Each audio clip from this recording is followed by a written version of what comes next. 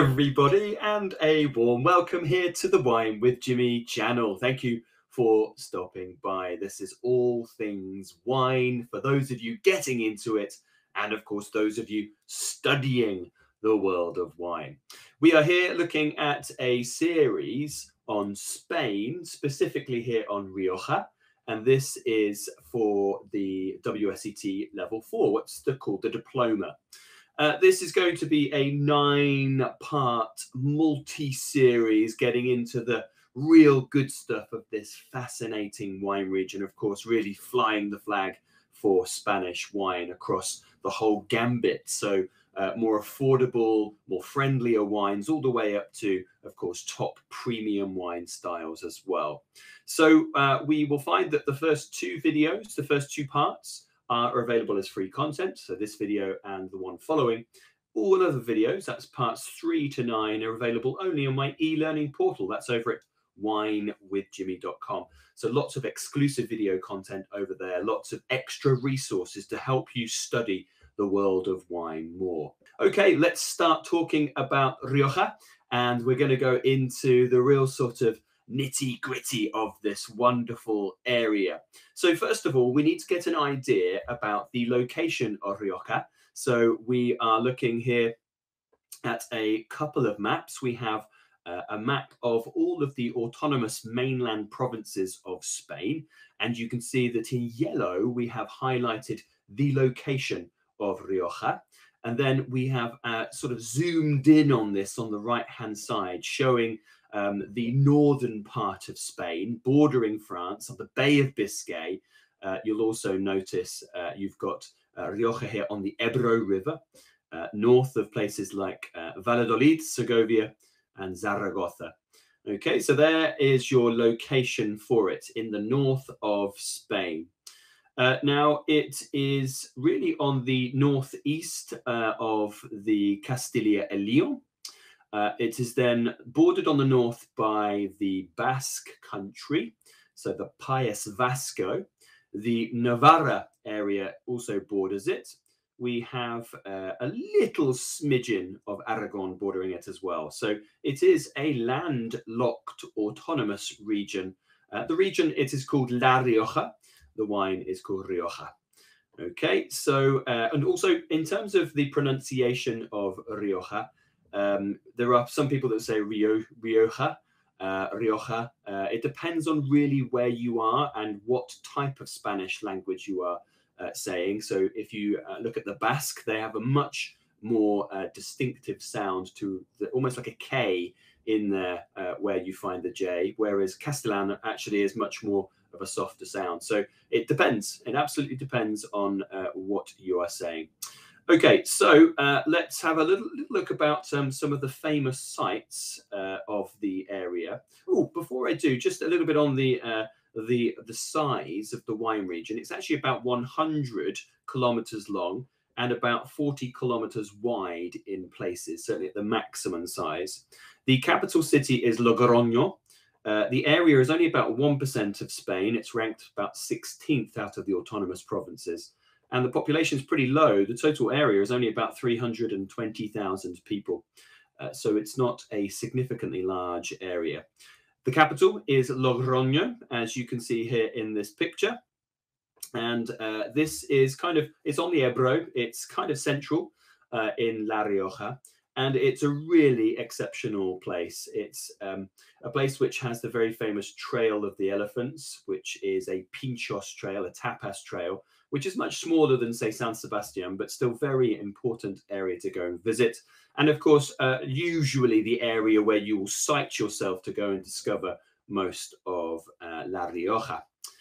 And then more towards the northwest, up the Ebro River, as we head towards the Cantabrian mountain range, we have the much smaller city of Haro, which is famous for the Estación, or the train station district, which was very well connected, and a lot of bodegas, wineries, sprung up around this area. So you'll see here you've got La Rioja Alta, you've got Muga in the foreground as well. In the background, you can just about see here is Tondonia, and you've got Roda just here. Cune is off to the left of this picture. So quite a few famous names, and Cruz Gomero as well, I think, is just off to the right of this picture. So some really famous places that one really must visit when you go to Rioja. So in terms of the history is now what we're getting into. The history, of course, very much ties into the series that I was teaching about in terms of an introduction to Spain. There are crossovers, of course, because Rioja wines have been exceptionally important in terms of Spanish wine in the history. Now, the early settlers here were the Phoenicians. That's what the map in the foreground is showing you, coming from modern-day Lebanon, but traveling to places like Cyprus, Greek islands, North Africa, Sicily, Sardinia, Corsica, and Balearic and Spanish lands. So they actually came as far north, certainly going up the Ebro River. And then Romans as well. So there is the Segovian Roman aqueduct in the background of this picture, which is actually in the area of Segovia, the part of Segovia, in the town itself, sorry, in the bottom part of Castile and Leon. Romans, of course, both making wines here with the Phoenicians. Now, archaeological exploration has uncovered evidence of a local cistern from the period going back to the Phoenicians with a capacity to hold around 75,000 litres of wine. So we have information that really dates certainly wine production back to these early civilizations. If you do have any comments or questions, please get in touch. You can do so by typing away below this video in the comments section. Let me know about your experiences with Rioja. Let me know about your experiences if you've been to the region. Let me know any questions or comments you may have. Okay, let's have a look at the next slide where we focus on the Middle Ages, and we are talking really here about the spread of Christianity. So this is after, of course, the civilizations like the Phoenicians, Romans, and Visigoths. We then have, of course, the influence of the Moors. But once again, when that started to collapse, we have the Reconquista and more stable times. And we have the emergence of many, many monasteries, utilizing vineyards, production of grapes and wine for sacramental liturgical purposes. So we have a couple here being quite important. We have the Suso monastery, established around the 6th century, and it's kind of almost like a hermit monastery. And then the Yuso, the word Yuso meaning below or lower, is an 11th century Benedictine monastery. Certainly was the largest vineyard owners during that time, and also have the first evidence of written Castilian at that time as well. So quite important. There you see the monastery of San Milan de Corolla, and that's the Yuso part of it, as you can see. Next up, just to mention around that time as well, the Middle Ages, of course, the Camino de Santiago, the Way of St. James, comes through here. You can actually see it here on this map. So you can see it coming through Pamplona of Navarra, and then joining all the way down to the Ebro. Here's the Ebro River, as you can see. So crossing the Ebro through Logroño, and then through many parts of La Rioja as it goes into Castile y Leon on its way to Burgos. So, of course, the Camino de Santiago traverses La Rioja. Vineyard land increased as the monasteries and villages popped up along the Camino de Santiago. Now, the next thing to talk about is Rioja getting its name for exports. So the first exports of wine here was in the 13th century, selling the excess supply after the Reconquista, and selling to quite important traders, specifically the Dutch and then the English as well. Now, this developing trade with its Basque country neighbours, of course, both of those, the Dutch and English, having important influences there, served as quite an impetus for the bodegas to expand their wine production. Of course, there was a market for it.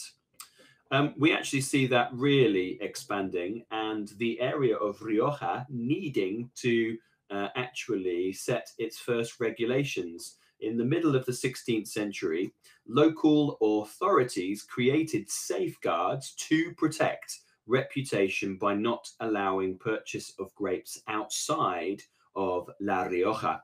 Now, it also continued further regulation and legislation with the Royal Economic Society of Rioja Wine Growers in the end of the 18th century. So you see these sort of foundations in terms of protecting the name of Rioja. Then we have some early Riojan pioneers in the 18th and 19th century. Now, we know that after the Reconquista, Spain really enters its golden age, and we have exploration with the likes of Columbus and Magellan. We have arts, we have great literature as well. And of course, we have the expanse of wine, Rioja really growing, sherry as well. Pioneers then include, first of all, on the left-hand side, Don Manuel Quintano. He was a canon in the Holy Orders whose family produced wines, traveled to Bordeaux, bringing back not only the expertise in wine making, but also things like cooper, so cooperage, and also introducing oak barrels through that process. Now, very few grape growers, winemakers at that time followed his early practices, as it was ruled that there should be no price differential between the various wines produced in Rioja at that time. And of course, his methods meant more expense. So, of course, they won't tend to be followed. Then in the 19th century, we have the Marques de Riscal and the Marques de Murrieta, so the central picture and the right-hand side. And this is around the time, so the Spanish civil wars of the mid-19th century, which was disputing the succession to the Spanish throne, meant that both Luciano de Murrieta, who become the Marc de Murrieta on the right-hand side, and the Marques de Riscal both sought exile in Bordeaux. And that's for quite some time. They then returned when safe, and they put their practices, what they had learned in Bordeaux, in place in Rioja, including maturation and barriques. The quality of their wines eventually convinced the local government and other producers that the techniques that they were employing were the way forward. And of course, we're really planting the seed for this amount of oak maturation, which becomes exceptionally important in La Rioja and then across Spain as a whole, founding the regulation of aging and labeling. So things like Crianza, Reserva, and Gran Reserva. Next up, so wine production gradually recovers after a succession of issues. So, of course, problems around things like civil wars, phylloxera as well. And eventually we have the Rioja Wine Exporters Syndicate being established in 1907. And that's to guarantee the authenticity of Rioja's wine in export markets.